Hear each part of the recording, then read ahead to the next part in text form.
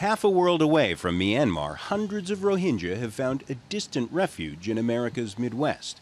But for many, like Abdul Jabbar Aminullah, their thoughts are of home.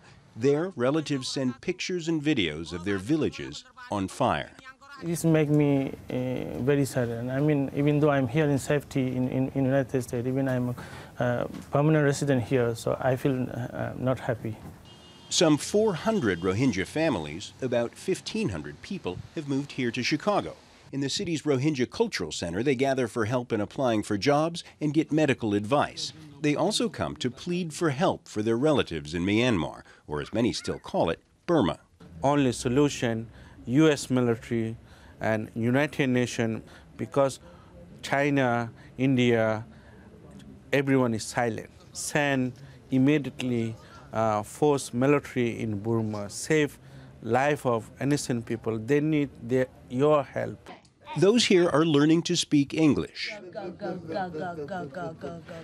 And they're starting from scratch. Part of their persecution in Burma is that they have no real access to state education, certainly.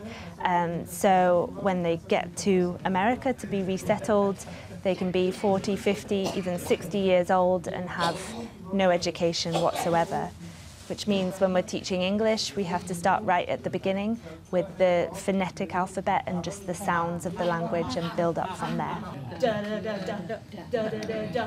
They come here to Devon Avenue. Some call it the most diverse street in America, landing place of each successive wave of immigrant to Chicago, from Eastern Europeans to Orthodox Jews, Pakistanis, Indians, and now the Rohingya.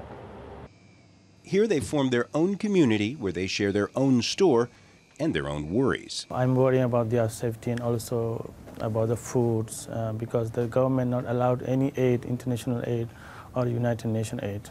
As they fear for those they left behind, the Rohingya here comfort themselves in knowing at least they've brought some of them to safety.